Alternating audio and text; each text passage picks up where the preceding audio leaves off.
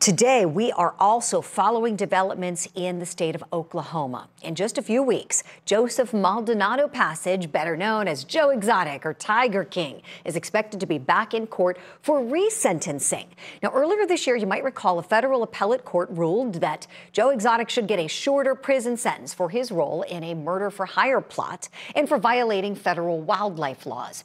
So in January of 2020, he was sentenced to 22 years in prison. He filed an appeal, which said essentially that the murder-for-hire convictions should have been overturned. Now, the argument in part was that Carol Baskin was allowed to attend the whole trial, his arch nemesis, even though she was classified as a government witness and should have been sequestered. Now, the appeal also says that the murder-for-hire plots should not have been separated because they, quote, involved the same victim. So the panel of judges agreed, saying that the district court made an error by not grouping together those those convictions at the time of sentencing.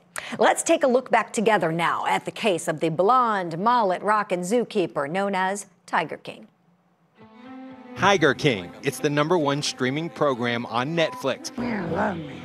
Most of the 7-part series focuses on the imprisoned Oklahoma zookeeper known as Joe Exotic. Hey, I'm Joe Exotic, otherwise known as the Tiger King, the gay, gun-carrying redneck with a mullet. I live here at the zoo with over 1,000 exotic animals, and I treat every one of them like they're my kin. The staff saw firsthand what the conditions were like when they picked up the animals in late 2017. The small enclosures, the indiscriminate breeding, the cub experiences, the exploitation. So all of that was very apparent when we were on the rescue. He came up with the 410 in his hand, and I knew he just shot Cuddles. I heard it, and he come up the hill and goes, "Gee, Eric, if I knew it was going to be this easy, just walk right up to the cage. I'll just go kill them all." Joseph Maldonado Passage, better known as Joe Exotic, stands accused in federal court Monday in a murder-for-hire plot. He was indicted on 2 counts in September. But it was years ago when federal prosecutors say he began posting threats on YouTube and Facebook, like this one. You want to know why Carol Baskin better never, ever, ever see me face to face, ever, ever, ever again. Just because there's a difference between saying you want somebody dead and actually going to the lengths that he did on his show to shoot a blow-up doll, we never questioned that he wanted her dead. Federal prosecutors say at the heart of the case, revenge. Carol Baskin, the owner of Big Cat Rescue in Florida, sued Maldonado Passage in 2011 for trademark infringement. Maldonado Passage was ultimately ordered to pay $1 million. Carol Baskin, owner of Tampa's Big Cat Rescue, is also prominently featured. Carol is the Mother Teresa of cats. Including accusations that she killed her former husband, Don Lewis. I never have ever heard of anyone that crafted a will that said, in my disappearance or kidnapping, leave my money, my entire sum of my fortune to this individual. Baskin and her current husband, Howard, say they were duped by Tiger King's producers into thinking the series would be about stopping the abuse of big cats. As far as I can tell, their only goal was to make something as inflammatory and salacious as possible so that Netflix would pay them millions for it. They've also set up a webpage detailing what they say are the lies told in the Netflix documentary series. They said the mound dirt was delivered on the 14th, which means that septic system was fully installed on the 14th or the 15th at the latest. And they told me if there was ever a time to dispose of a body in a septic system, that's the time to do it. We have a very special guest joining us on the program today. We have Joe Exotic's attorney on the program. He's joining us from Jacksonville, Florida, where he practices civil rights work. Attorney John Phillips, a friend of Court TV. Always great to talk to you, John. And it's been a while since we talked. I think the last time I spoke to you on camera, and I know, of course, see what you're doing on social media and all that. It's great to stay in touch with you there. But you were representing Don Lewis's family. And I remember thinking, I wonder if you'll talk to Joe Exotic. I think we talked a little bit about that, and you were saying, yeah, I would be open to talking. So catch us up. How did this happen with you becoming his attorney? It's been a crazy, it feels like we all watched Tiger King, the first version, 4 years ago. It was a year and a half. And so the first several months, so about August to October, I represented the family. Then they went in a different direction related to real estate. They're investigating Carol's real estate transactions. Ann McQueen, remember we filed a lawsuit. Ann McQueen's Don's assistant still involved with that lawsuit. We recently had a hearing about whether her defamation lawsuit should be dismissed for SLAP, strategic lawsuit against public participation. We expect to prevail on that and then move on to discovery. Come January of this year, 2021 now, Joe Exotic emailed not just once, but about 100 times and went through his case with me. And so as I say in Tiger King 2, I put on the hat in the sequel and say, I guess I've been traded. And so from about February or March of 2021 to present day, I've represented Joe Exotic. And, from the moment I walked into the Fort Worth Medical Center, the federal prison there in Dallas-Fort Worth area, and saw the tattooed eyeliner, and he still has the mullet. You saw the character Joe Exotic, but the man, Joseph Maldonado Passage, is a real, like all of us, he's a real person. He's been locked up for 3 or 4 years. There was certainly government misconduct, ineffective assistance of counsel, and some new evidence. So over the course of the 9 months, we've met with Jeff Lowe and Lauren Lowe and Alan Glover and James Garrettson and John Rinke, all the characters people got to know in Tiger King 1, and they all, gave me a Lee Corso. Well, not so fast, right? So there was more to the story, and we've put together affidavits, filed them with the court, and even Alan Glover, the alleged hitman, admitted to perjury during the federal trial. So that's certainly a new development. Oh, yes, John. These are big problems. Everything you mentioned. You mentioned government misconduct, new evidence, ineffective assistance of counsel. For those who are following this case, really interested and didn't get to see the trial play out because it was a federal case, we know cameras aren't allowed in federal court. So I know I myself am really curious about what happened. I think I've been trying to picture it in my mind. I know a lot of people have done the same. Can you give us kind of the Reader's Digest version of what happened and what you see as legally problematic for your client? So, taking everybody back to 2017 and 2018 when this happened, nobody knew nor really cared who Joe Exotic was. He just ran a sleepy little sanctuary in Oklahoma that you had to try to get to. It wasn't even, off the beaten path. It was off of the beaten path. And so, there you go. There's GW Zoo. And so, Joe was an enemy to PETA and Carol Baskin. Joe had this show that he went on daily for hours daily oftentimes and recorded rants and raves and what was going on with the zoo and also some positive stuff, some of his charity work. And, within that, there were 5 or 6 clips where he took out his enemy. He threatened her. He did it as character Joe Exotic. And, there's a series of emails dating back to 2014, 2016, where Carol Baskin was emailing the federal agent that was involved here saying, we need to infiltrate Joe's park. What he's doing to the animals isn't right. And she was after him in every way possible. You've heard about the trademark lawsuit. These two were Hatfield and McCoys of the tiger industry. And they were, out to make each other look like the bad person. And ultimately the feds got involved. How the power that the United States government and the FBI and the Fish and Wildlife have. And so they just ran roughshod over Joe and his public defenders, starting with the animal charges and making him look like an animal abuser.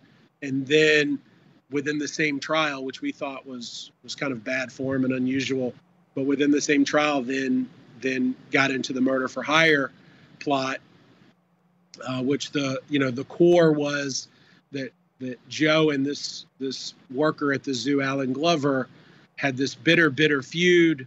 Both wanted to get rid of each other, and Ultimately, it somehow resolved in Joe offering Alan Glover $3,000 to go kill his mortal enemy, which would be the most trustworthy thing you could do with somebody that you don't trust. But, Alan since admitted that he committed perjury related to that narrative, because at that point, Joe was vulnerable.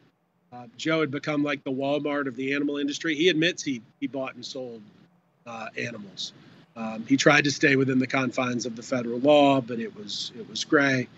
And so they wanted Joe down. They took Joe down, and that takes the viewer kind of through Tiger King 1, where he got convicted with nobody really paying attention, with public defenders that and I respect public defenders all over the country, but that really didn't put up much of a fight here, and a judge that not only was on Joe's criminal case, but 2 of his civil cases with Carol Baskin.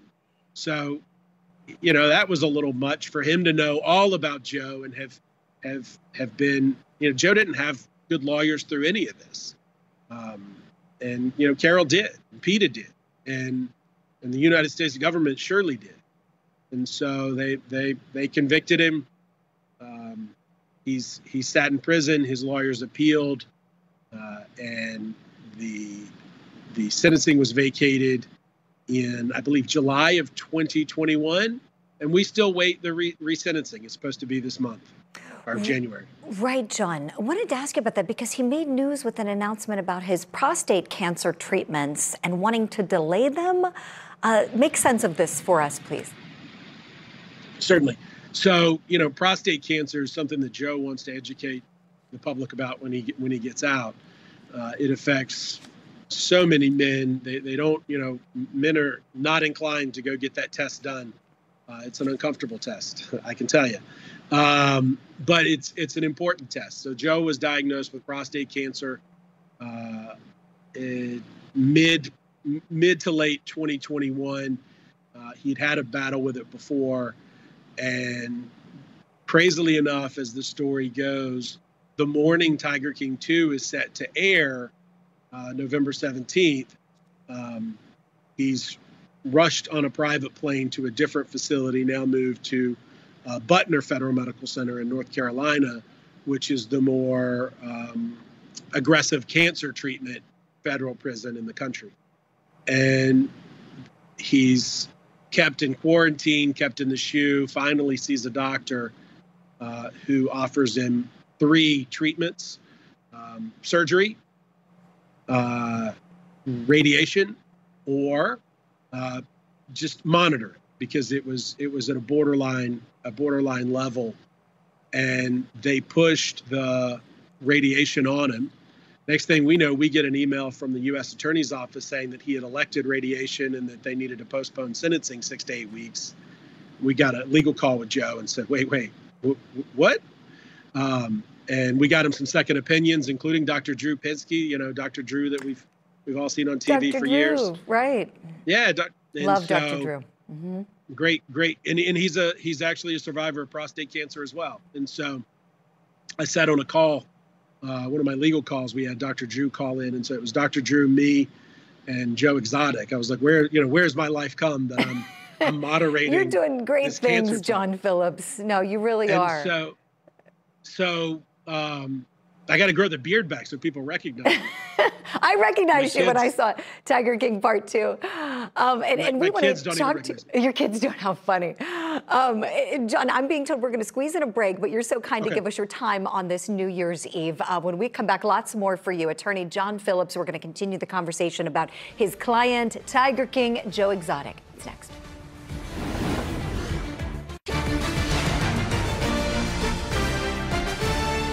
Welcome back to Court TV, live on this special edition of programming on New Year's Eve. I'm your host, Julie Grant, and we have a very special guest on the program today, Joe Exotic's attorney, John Phillips. He practices in Jacksonville, Florida. He is no stranger to high-profile cases. He's a friend of Court TV. And John, I have to say, I was so happy to see you in Tiger King Part 2.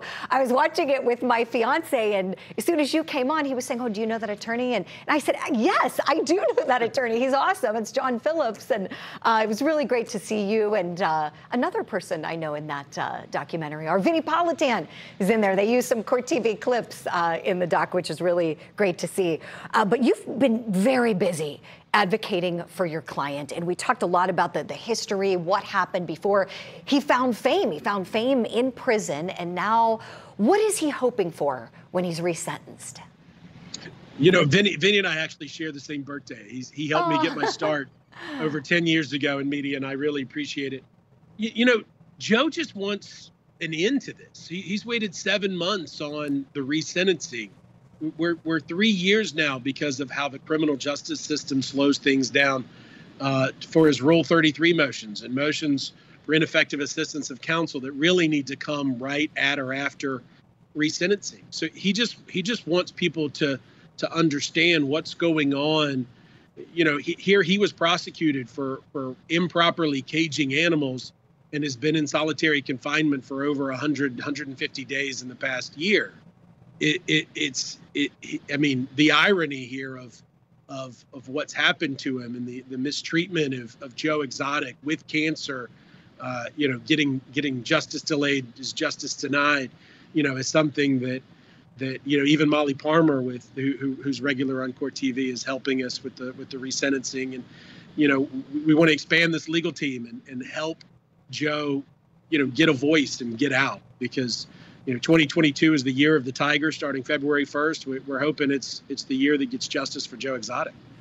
John, we want to play a clip for all of our viewers from that part 2 of the series where he's in prison and talking about what he's found for himself. Go sit in a cage with your animal for a week. I mean, when I left the zoo and I sent my chimpanzees to the sanctuary in Florida, and imagine what my chimpanzees went through for 18 years, I'm ashamed of myself. So he's found fame and then also really kind of found himself, done a lot of self-reflection, it seems. John, tell us, you know him better than most. What don't people know about Joe Exotic? So Joe wrote a book in prison, plug. No and kidding. In it, he talks about, you know, his life as a former police officer and how he just wanted to help people and help animals. And certainly there's a point, if you're the person on the street that brings in so many strays that you have 100 strays, you know, at some point that person goes from, you know, heartfelt to maybe a burden on the system.